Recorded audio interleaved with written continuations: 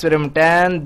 The title of this experiment is energy band gap by using 4 probe method. So this is the oven, and before oven that was the 4 probe setup, and here we put our 4 probe, and here you can see the material is tight with this 4 probe. Remember, this material is quite costly, so please deal very carefully with this material. It is beneficial for you. Okay, so deal it with very carefully while performing experiment. Now let's put inside it and connect all these wires. So this is the wire where we connected with our 4 probe setup, and here you can see this black and red wire for the current, and this green and yellow for the voltage.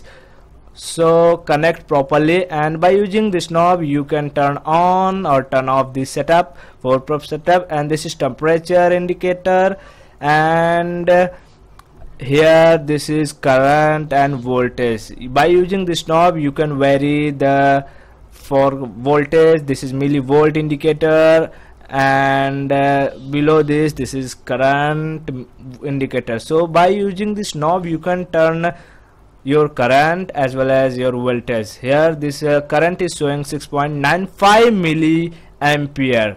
So by using this knob you can adjust your current. So because in this experiment we have to keep our current constant while performing this experiment, so we are going to keep the current at a 7 volt, or you can keep the current at any value whatever you want.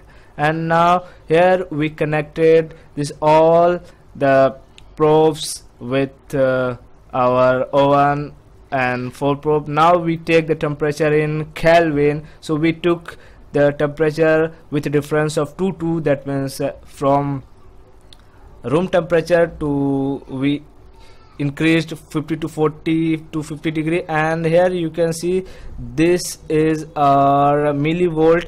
See, this millivolt is multiplied by the 10, because here you can see this is the ranging knob, and as we put this is at 1, you can see it is infinite. This range is not showing, and at this is 10, at 10 it is 58.7, but it's not 58.7. remember, it is 587 millivolt. Remember, I repeat again, it is 587 millivolt. Now let's turn off all, and again we start the experiment initially. So let's start. It's a turn on, and by using this knob we can turn on or off our oven. So and this is the our oven setup knob. By using we can vary it, or we can see the oven is working or not. So as we vary, you will see here green LED is glowing. This is indicator for the oven is working. So this oven is sensitive. When the temperature increases very much, it's auto cut, and this green LED going to be off. So now let's take the reading, and this is here. First we are going to take the reading for the heating section, and after heating section we turn off the oven and we start taking reading for cooling section. So as the temperature increases, you will see, and you will see here the voltage is decreasing for the heating section. So let's start taking reading for the heating section. So in heating section, at first room temperature we are not getting voltage because we didn't note, but at you can see here at 304 it's a 586 millivolt, and at 305 it's a 582 millivolt. So as the temperature increases, the voltage decreases. Remember, at the time of heating the temperature is very fast, so take reading very carefully and perform this experiment with 2 or 3 friends, because it's easy for you. And after taking all reading for the heating section, turn off the oven off and just wait for 2 to 3 minutes, because as you turn off the oven off, because of the heating, your temperature is continuously increasing. So wait for its sustained equilibrium, and after that, from down of the heating, start taking reading for cooling. Okay, so remember, your cooling and heating voltage difference should be not more than 2 or 3 millivolt, because you have to take the mean of that, and if this difference is very much large, then you will be in trouble to getting your proper answer. So just take the reading and do the calculation, and their calculation is very important. So let's see the calculation part. Okay, so here you can see this is the AM apparatus formula, and we are going to use this formula for the resistivity and this formula for the energy band gap. So these both formula is very important for the calculation, and here this is the diagram. Okay, so you can find this all the theories as well as the procedure in a PDF. We put a PDF in a description, so you can download from the description. So go in the description and download the PDF for your benefit. Okay, so where in PDF you will find all the material. Okay, so let's talk about our observation table and calculation part. So here you can see this is my all observations, the temperature, voltage, mean voltage at the time of heating, at the time of cooling, mean, and by using this V by I we determine this resistivity. Okay, this we already calculated, so we just put here directly and multiply by V by I, we get our resistivity. So at room temperature or material resistivity is this, so at room temperature we got this one. Now remember, for time of calculation energy band gap, this 1 by T and delta log rho and delta 1 by T calculation is very important. If you missed how to calculate this both, you will never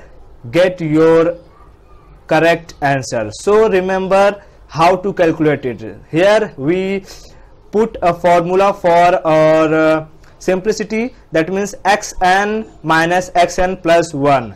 That means when we have to determine this delta rho or delta 1 by T, we have to use this, where n is the number of observation. Okay, suppose n is 1, then x1 minus of x1 plus 1 x2. That means we have to subtract x1 minus of x2. That means these minus of these. So x1 minus of x2. Again, when n is 2, x2 minus of x3. That means this x2 minus of x3. So for first observation, here we got nothing. So first minus second, this second minus third, this third minus fourth, this fourth minus fifth, this fifth minus sixth, this. Similarly, you can subtract all these for the delta log rho, and similarly for the delta 1 upon 2. Remember, this both calculation is very important for the result.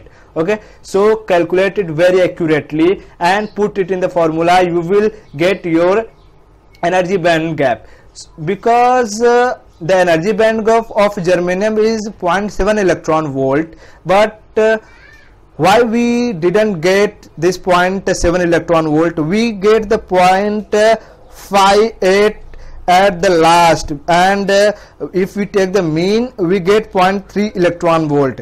Don't confuse this 11, 6, 18. This is 0.11, 0.06, 0.18, because here the multiplication of 10 raised to minus 2. Okay, so at the end, when we take the mean, we get 0.3 electron volt. And why we getting this, we are explain it in our conclusion. So the getting correct answer is not important, but why you are not getting correct answer, that explanation is more important. Okay, so you have to calculate this all, and we already calculate the error. So at the time of error calculation we got 0.2 approximately.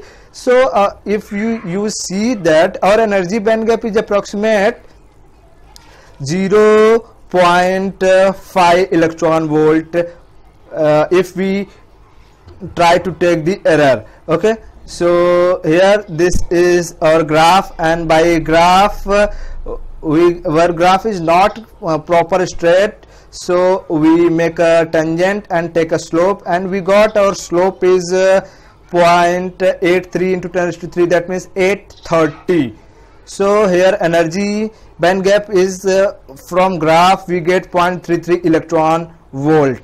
Okay, so our graphical representation and calculation is very correct. So why we are getting this is explained here, and what you have to take precaution, this should be read by you, so please read carefully, and the conclusion, okay, and the result is here. So we got our energy band gap 0.3 plus minus 0.2 electron volt, that means it can up plus 0.2 or minus 0.2, that means it should be 0.5 electron volt. Okay, thanks for watching our videos, and please go through it.